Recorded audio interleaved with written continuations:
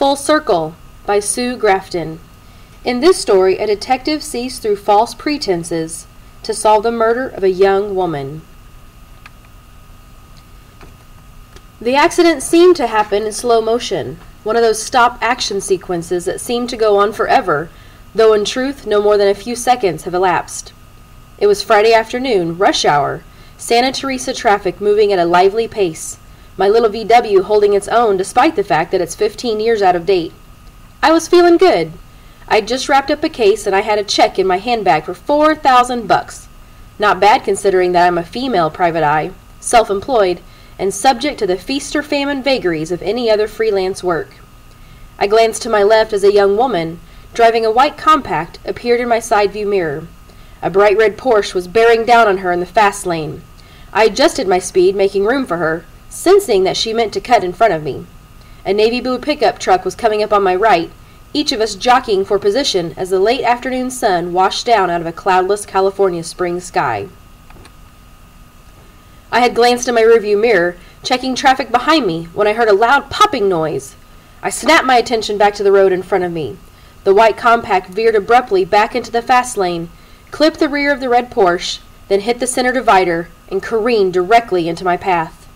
I slammed on my brakes, adrenaline shooting through me as I fought to control the VW's fishtailing rear end.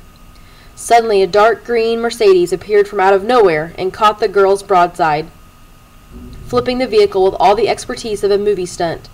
Brakes squealed all around me like a chorus of squawking birds, and I could hear the successive thumps of colliding cars piling up behind me in a drum roll of destruction. It was over in an instant, a cloud of dust roiling up from the shoulder where the girl's car had finally come to rest. Right side up, half buried in the shrubbery. She had sheared off one of the support posts for the exit sign that now leaned crazily across her car roof. The ensuing silence was profound. I pulled over and was out of my car like a shot, the fellow from the navy blue pickup truck right behind me. There must have been 5 of us running toward the wreckage, spurred by the possibility of exploding gasoline, which mercifully did not ignite. The white car was accordion folded, the door on the driver's side jammed shut. Steam billowed out from under the hood with an alarming hiss. The impact had rammed the girl head first into the windshield, which had cracked in a starburst effect. She was unconscious, her face bathed in blood. I willed myself to move toward her, though my instinct was to turn away in horror. The guy from the pickup nearly wrenched the door off its hinges in one of those emergency-generated bursts of strength that can be duplicated under ordinary circumstances. As I reached for her, I caught his arm. "Don't move her," I said. "Let the paramedics handle this." He gave me a startled look, but drew back as he was told. I shed my windbreaker and we used it to form a compress, staunching the flow of blood from the worst of her cuts. The guy was in his 20s, with dark curly hair and dark eyes filled with anxiety. Over my shoulder, someone was asking me if I knew first aid, and I realized that others had been hurt in the accident as well. The driver from the green Mercedes was already using the roadside emergency phone, presumably calling police and ambulance. I looked back at the guy from the pickup truck who was pressing the girl's neck, looking for a pulse. "Is she alive?" I asked. "Looks like it." I jerked my head at the people on the berm behind me. "Let me see what I can do down there until the ambulance comes," I said. "Holler if you need me." He nodded in reply. I left him with the girl and moved along the shoulder toward a writhing man whose leg was visibly broken. A woman was sobbing hysterically somewhere close by, and her cries added an eerie counterpoint to the moans of those in pain. The fellow from the red Porsche simply stood there numb, immobilized by shock. Meanwhile, traffic had slowed to a crawl and commuters were rubbernecking as if a freeway accident were some sort of spectator sport, and this was the main event. Sirens approached. The next hour was a blur of police and emergency vehicles. I spotted my friend John Burkett, a photographer from the local paper, who'd reached the scene moments behind the paramedics. I remember marveling at the speed at which news of the pileup had spread. I watched as the girl was loaded into the ambulance. While flashbulbs went off, several of us gave our accounts of the accident to the highway patrol officer, conferring with one another compulsively as if repetition might relieve us of tension and distress. I didn't get home until nearly 7, and my hands were still shaking. The jumble of images made sleep a torment of sudden awakenings, my foot jerking in a dream sequence as I slammed on my brakes again and again. When I read in the morning paper that the girl had died, I felt sick with regret. The article was brief. Caroline Spurrier was 22, a senior psychology major at the University of California, Santa Teresa. She was a native of Denver, Colorado, just 2 months short of graduation at the time of her death. The photograph showed shoulder-length blonde hair, bright eyes, and an impish grin. According to the paper, 6 other people had suffered injuries, none fatal. The weight of the young woman's death settled in my chest like a cold I couldn't shake. My office in town was being repainted, so I worked at home that next week, catching up on reports. On Thursday, when the knock came, I had just broken for lunch. I opened the door. At first glance, I thought the dead girl was miraculously alive, restored to health, and standing on my doorstep with all the solemnity of a ghost. The illusion was dispelled. A close look showed a blonde woman in her mid-40s, her face etched with weariness. "I'm Michelle Spurrier," she said. "I understand you were witness to my daughter's accident." I stepped back. "Please come in. I'm sorry for your loss, Mrs. Spurrier. That was terrible." She moved past me like a sleepwalker as I closed the door. "Please sit down. Can I get you anything?" She shook her head, looking around with bewilderment as if she couldn't quite remember what had brought her here. She set her purse aside and sank down on my couch, placing her cupped hands across her nose and mouth like an oxygen mask. I sat down beside her, watching as she breathed deeply, struggling to speak. "Take your time," I said. When the words came, her voice was so low I had to lean closely to hear her. "The police examined Caroline's car at the impound lot and found a bullet hole in the window on the passenger side. My daughter was shot." She burst into tears. I sat beside her while she poured out a grief tinged with rage and frustration. I brought her a glass of water and a fistful of tissues, small comfort, but all I could think to do. "What are the police telling you?" I asked when she composed herself. She blew her nose and then took another deep breath. "The case has been transferred from traffic detail to homicide. The officer I talked to this morning said it looks like a random freeway shooting, but I don't believe it." "God knows they've had enough of those down in Los Angeles," I remarked.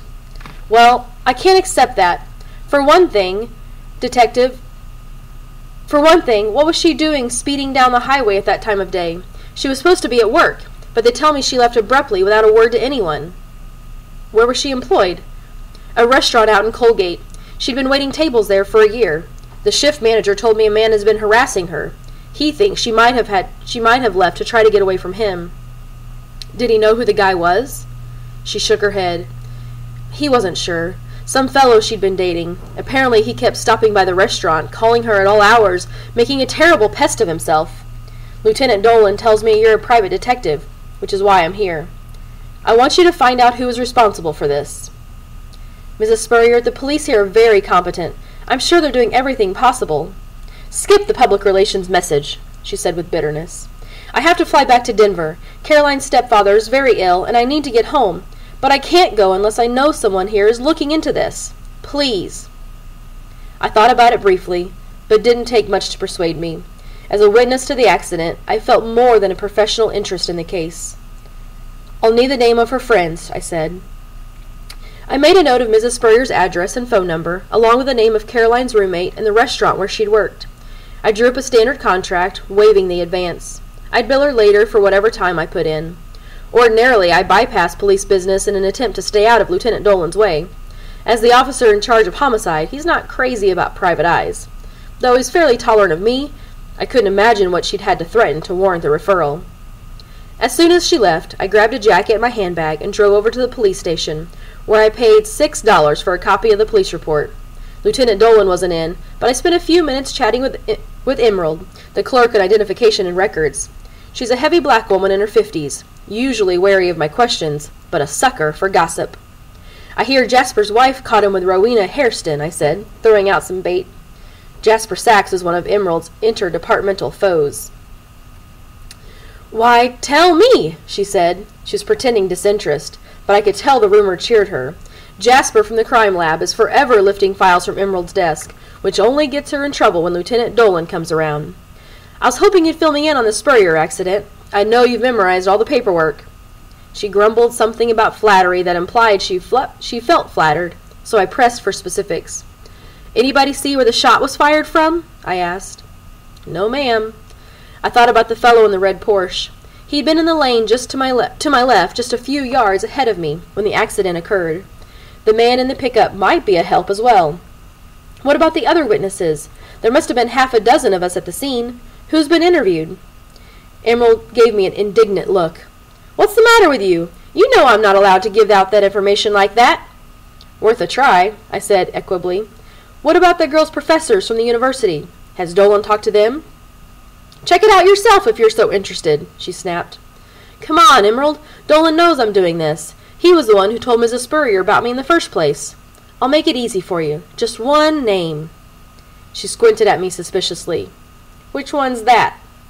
I took a flyer describing the guy in the pickup, figuring she could identify him from the list by age. Grudgingly, she checked the list, and her expression changed. Uh-oh, she said. I might know you'd zero in on this one. Fellow in the pickup gave phony name and an address. Benny Seco was the name, but he must have made that up. Telephone was a fake, too. Looks like he took off and nobody's seen him since. Might have been a warrant out against him. He was trying to duck. How about the guy in the Porsche? I heard a voice behind me. Well, well, well, Kinsey Malone. Hard at work, I see. Emerald faded into the background with all the practice of a spy. I turned to find Lieutenant Dolan standing in the hallway in his habitual pose, hands shoved down his pants pocket, rocking on his heels. He'd recently celebrated a birthday, his baggy face reflecting every one of his 60 years. I folded in the police report and tucked it in my bag. Mrs. Spurrier got in touch with me and asked me to follow up on this business of her daughter's death. I feel bad about the girl. His manner shifted. I do too, he said. What's the story on the missing witness? Dolan shrugged. He must have had some reason to give out a phony name. Did you talk to him at the scene?